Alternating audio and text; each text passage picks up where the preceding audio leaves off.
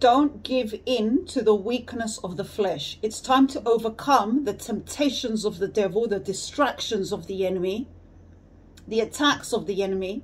And these temptations and distractions could show up as selfish appetites, worldly pleasures, and things of this nature. The Bible says in Matthew 26, verse 41, the spirit is willing, but the flesh is weak. The spirit is willing to do the spiritual things of God and not fall for the temptations of the evil one, but the flesh is weak. It is your spirit man that connects with the Holy Spirit and pushes down the flesh man, the things of the flesh. The spirit is willing, but the flesh is weak. We can't let the flesh rule over us. We have to, the spirit, our spirit man that is connected with the Holy Spirit is what we need to be feeding, strengthening, so we can have the strength to push down the flesh, to resist the temptations of the evil one, to resist these distractions, these sins, and so on and so forth. So I'm telling you, don't give in to the weaknesses of the flesh. We can't afford to do that. It could be anything from laziness to read your Bible, laziness to pray, laziness to sit in the presence of God. It could be lusting over a brother or a sister when you know they're married, or when you know God is saying no. Could be anything of this nature. It could be addiction, masturbation, pornography. It could be jealousy. You know, these weaknesses of the flesh that are just not the spiritual things of God. They're of the flesh. They're of the sinful nature of the flesh. And then we turn around and say, well, I would stop if I could, but I can't. But that's just the lie from the pits of hell, because you can do all things through Christ who strengthens you. You see, can you see that when we give the devil a foothold, he just puts the next foot in and the next foot in, and it just becomes a big fat mess. This is why the Bible says don't give the devil a foothold. You see, when the devil tempts you and he fails, you have dominion over him. But when he tempts you and you give in, you give him power over you. It works both ways. The Bible says in John 14, verse 30, this is Jesus speaking. He says, the ruler of the world is coming. In other words, the enemy is coming. And he has nothing in me. Another translation says, the prince of this world is coming, and he has no hold over me. So one of them says he has nothing in me. In other words, there's no jealousy in me for the enemy to throw his hook and draw me in. There's no lust in me for the enemy to throw his hook and draw me in. There's no laziness in me for him to throw his hook and draw me in so I no longer do the spiritual things of God. It says he has nothing in me. So the enemy can throw his hook as many times as he wants toward Jesus, and he will never catch anything because he has nothing in him. The other translation says he has no hold over me. He has no hold over me. So if he throws his hook and he finds something in you, he can draw you in, and what does he have? He has a hold over you. He's holding you. He has a hold over you. So we need to be like Jesus, where the enemy comes, because the enemy will always come, and we need to be like Jesus, that he has nothing in us. So regardless of how many times he throws his hook, he will never find anything. He will never catch anything. He will never catch us. So he will never have a hold on us. And we need to be like Jesus. Jesus needs to be our example. Let me tell you something about Jesus. Let me tell you something about Jesus. When Jesus got baptized, before Jesus got baptized, John the Baptist was calling people to be baptized for the remission of sins. So they were coming to the lake.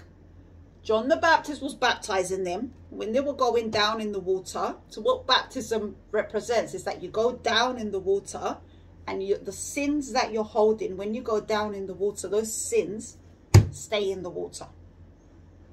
And then you come up, a new creation. Spiritually, when you go down in the water, you are immersed in Jesus Christ. He takes away everything. You come up a new creation, right? That's what the water represents. When Jesus came, after many of them got baptized, Jesus came and got baptized. But where everybody was going down in the water and their sins were staying in the water, when Jesus went down into the water, he took on all the sins. And when he came up, he went down without sin. So other people were going down with sin, coming up without sin. Jesus went down without any sin, and he came back holding the sins of the world on his body. Okay? That's what happened when he went down into the water. After the water, it says the Spirit led him into the wilderness to be tempted by the devil. So he had the sins of the world on him now, and he could have fallen in that wilderness when he was tempted by the devil. He could have fallen into temptation at any time, but he didn't. So when Jesus was in the desert and he overcame every temptation, every attack of the devil, he took authority. This is why I said earlier, when the devil tempts you, when he fails, you have dominion over him. But when he tempts you and you give in, you give him power over you. So when Jesus went into the wilderness, after taking on all the sins of the world on his body, he was tempted in every way. And it's not just 1, 2 temptations where you and I fall in sometimes, where we're tempted with 2, 3, 4 temptations. He had all of the sins of the world on him. So he was tempted with everything simultaneously, continuously. So we have no excuses, right? So when he went into the wilderness, he fasted 40 days and 40 nights. What do you think he was doing in the wilderness 40 days and 40 nights? Because after the 40 days, that's when Satan himself came to tempt him. So during the 40 days, what do you think was happening? He was being tempted with everything by demons. And because they could not cause him to fall after the 40 days, the prince of the demons came, Satan himself. And again, Jesus didn't fall. So we really have no excuse. So Jesus took authority. And then after the wilderness, Jesus went to Israel. And what did he do in Israel? Because he had this authority, he took the demon land. He took the land. So can you see how it works? The enemy comes to us. The Bible says, anywhere the sole of your feet touch, I will give you as an inheritance. Okay? Jesus says, I have given you authority to tread on serpents and scorpions and over all the power of the enemy, and nothing shall by no means harm you. So we have the power and authority to resist everything of the evil one and to defeat the evil one because of the power of the Holy Spirit who is in us. Greater is he who is in you than he who is in this world. Okay? So when the enemy tempts us, and he fails, we have dominion over him. And then what do? We take the demon land. We keep taking land. Not just physically, but spiritually inside us as well. So where he was able to catch you with anger, you've taken that land. It doesn't belong to you. You've got no power there. Where he used to catch you with jealousy, you've taken that land. He has no more power there. And so what Jesus did is he disarmed principalities and powers by taking away our sin. We no way had any power over the enemy with all that sin on us. But Jesus took that away. And now all we must do, because Jesus has already done the job, all we have to do now is just walk in that truth. Walk as the overcomer. Walk as the one who is victorious. Because Jesus has done everything else. To the point where the enemy has nothing in us. John 14:30, the ruler of this world is coming and he has nothing in me. He has no hold over me. We have to walk in this truth. You see, the word of God abides in me, and I'm hoping the word of God abides in you. And so I have overcome the devil. The word of God must abide in you. Otherwise, how can you, and Jesus being the living word of God. Otherwise, how can you overcome the evil one? Because the word of God abides in you, the enemy has nothing in you. The enemy has no power over you, but the word of God has to abide in you. John 15, verses 5 through 10. This is Jesus speaking. He says, I am the vine and you are the branches. He who abides in me and I in him bears much fruit. For without me, you can do nothing. If anyone does not abide in me, he is cast out as a branch and it withers and is withered. And they gather them and throw them into the fire and they are burned. If you abide in me and my words abide in you, if you abide in me and my words abide in you. So we have to abide in Jesus, and his words need to abide, not here, in our hearts. If you abide in me and my words abide in you, you will ask anything you desire and it shall be done for you. By this my Father is glorified, that you bear much fruit, so you will be my disciples. As my Father loved me, I also have loved you. Abide in my love. If you keep my commandments, you will abide in my love. So how do you abide in the love of Jesus? Keep his commandments. If you keep my commandments, you will abide in my love, just as I have kept my Father's commandments and abide in his love.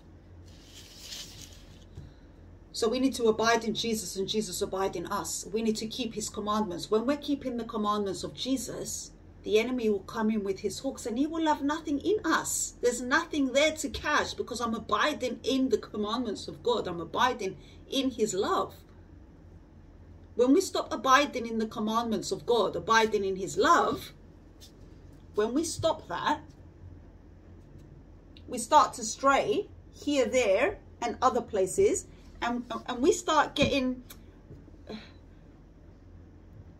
trapped in places we have no business being in. Wrong relationships, wrong paths, wrong ways of thinking, wrong attitude of the heart, unrighteousness in the heart, evil thinking, places we have no business being in, things we have no business doing, speaking things we have no business speaking.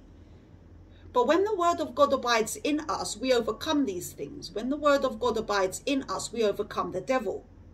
So we have to not be motivated by selfish appetites, worldly pleasures, whether it's drunkenness, drugs, fornication, masturbation, greed, coveting, jealousy, hatred, pride,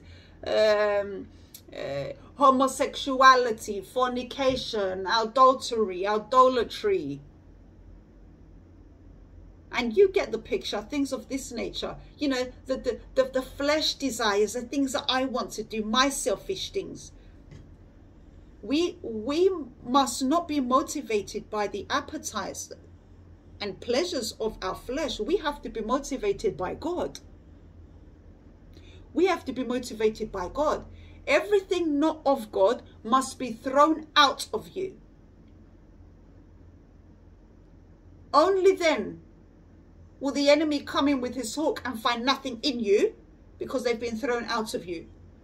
But if the things that are not of God are not thrown out and they are still kept there, the enemy comes in with his hook and he finds many things in you, many things to catch you, many things. And you will always be drawn away. The Bible tells us in 2 Corinthians chapter 5 verse 17, he who is in Christ, remember Jesus said, abide in me. Notice the word in. Abide in me and my words abide in you. So it's not just about saying, yeah, I like Jesus, I receive Jesus, I'm born again, for example. It's about abiding in him and him abiding in you. It's about walking in his commands. It's not just be doers of the word and not just hearers of the word, lest you deceive yourselves, says the word of God. Do it, not just read it or hear it. Okay, so notice the word in, abide in me and I abide in you.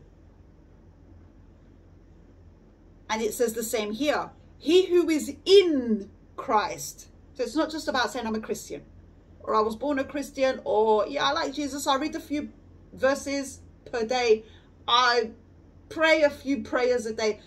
It's not about that. It's not just about that. That's superficial stuff. It's about being in. Like the Bible says in Psalm 91, he who dwells in the secret place of the Most High shall abide under the shadow of the Almighty. There's the word in again, and it's here also, 2 Corinthians 5:17. He who is in Christ is a new creation. The old has gone and the new is here. So when you are in Christ, you are a new creation. The old version of you has gone. You know the old version of you where the devil throws his hook and catches you? That's gone. That person's gone. The old has gone and the new is here. The new version of you who is in Christ. So now you're in Christ and Christ is in you.